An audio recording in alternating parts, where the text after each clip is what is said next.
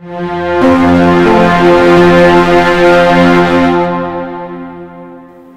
we're at PDAC, and I have the pleasure of interviewing Rahim Suleman, the CEO of Neo Performance Materials.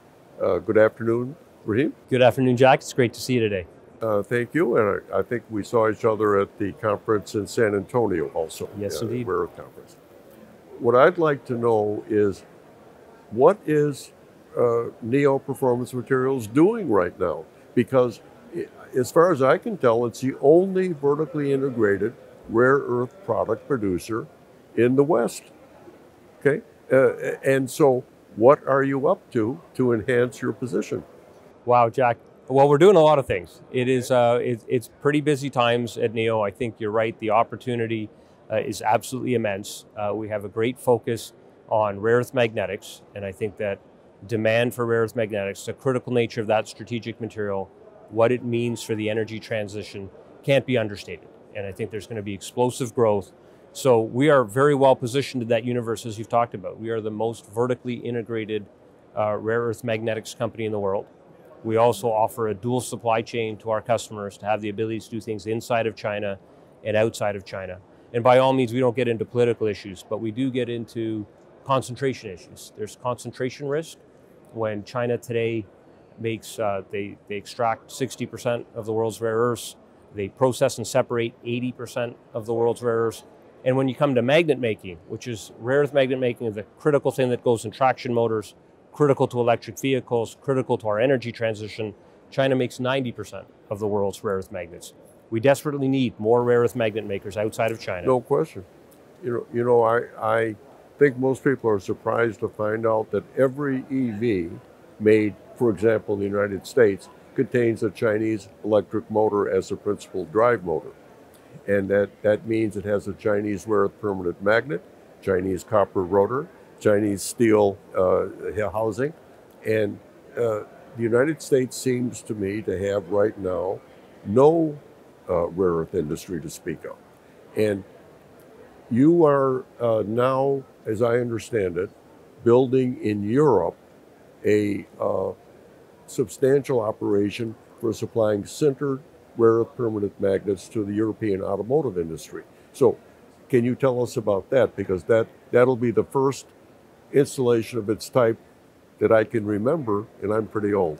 Absolutely. We're very excited about investing more in Estonia. We have a separation facility and a rare metals facility there today. We are investing in making a sintered magnet facility you've talked about. We're partway through our phase one. We're on track. We're on budget. We'd expect to be able to make product in 2025 and ramp up. We would expect to be able to supply both North America and Europe from our facility there. But we think it's just the beginning. We're in the process of investing in phase one, which is about $150 million revenue facility.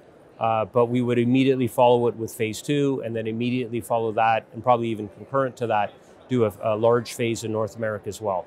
And even with those three phases, we're talking about a sliver of solving the problem that you talked about, which is China has continued to move downstream and capture more and more of the value chain and create more and more of a dependency.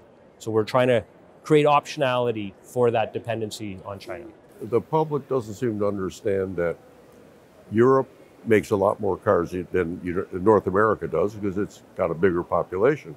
Between the two areas, North America and Europe, there's about 40 million cars a year manufactured. If they were all electric, they'd need 100,000 tons of rare earth permanent magnets. The current production in Europe and North America of rare earth permanent magnets is exactly zero. Okay, so you have basically, in my opinion, a seller's market. And can you tell us if you have any plans to build such a facility in North America? We absolutely have plans to build a facility in North America, tied to the demand curve that you talked about. I mean, and even whatever facility that we build, phase 1 or 2 in Estonia and our facility in North America, will be just a sliver of filling the entire market need for it. We will announce the specifics of that plan in North America later in 2024. But we are currently under construction. We are talking to OEMs. We have samples in front of OEMs. We have very good confidence level in our ability to execute the project from a technical perspective, from a commercial perspective, and from an operational perspective. because we already make rare earths. We already make rare earth magnets, and we already do so outside of China. I believe you are the only company like that that I know of in the Western world. Okay? So, what's interesting to me is that your operation in Estonia is, I believe, the only commercially operating rare earth separation plant in the Western world, as far as I know. Okay? And so, that brings you a lot of credibility in, for example, the OEM automotive industry, because they like to deal with people who actually are doing something rather than people who just have ideas. Okay? Now, you're being supported by the EU, are you not, in your European venture? We are. We've had excellent support from the EU in all aspects of our business with respect to building our sintered facility.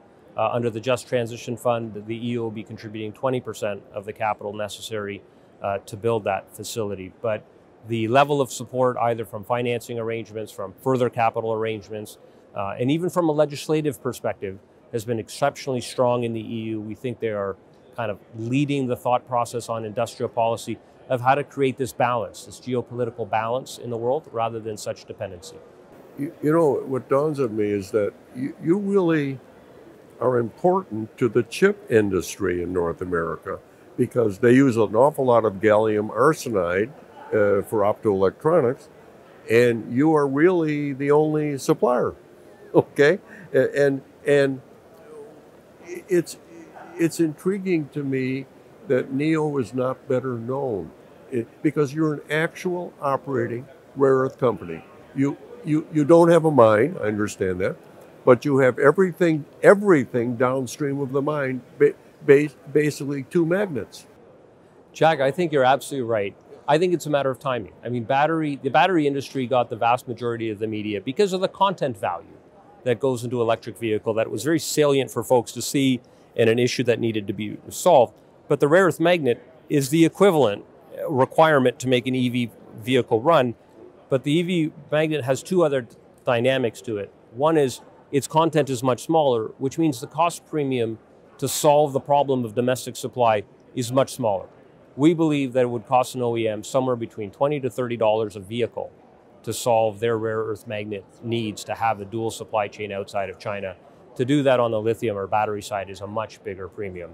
We believe rare earths, as I said, 90% of the rare earth magnetics are done in China today. Lithium battery making is at least a little bit more globally distributed. The rare earth magnetic side is a high risk and low cost area for the world to solve. So NEO has been investing in all elements of the supply chain, from making the magnet to making the metals to separating the rare earths, and then our opportunities are to work with a number of different raw material suppliers, upstream suppliers.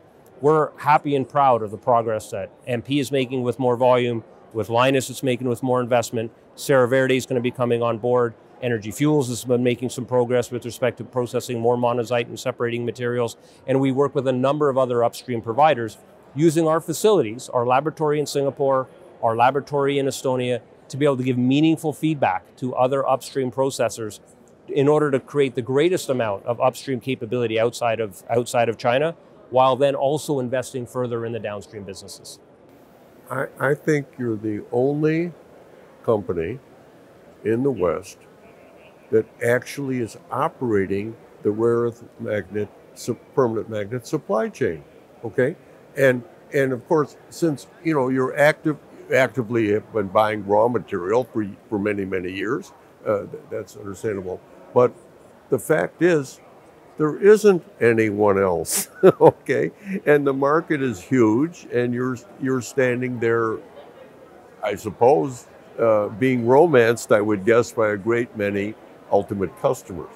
So anyway, thank you. I don't think I've interviewed you before, and I'm looking forward to interviewing you again. Especially, I want to hear about how Europe proceeds, and then when you're going to do something in the United States, because we have people saying they're going to make magnets, and we're wondering where are they going to get the raw materials to make the metals and alloys to make the magnets.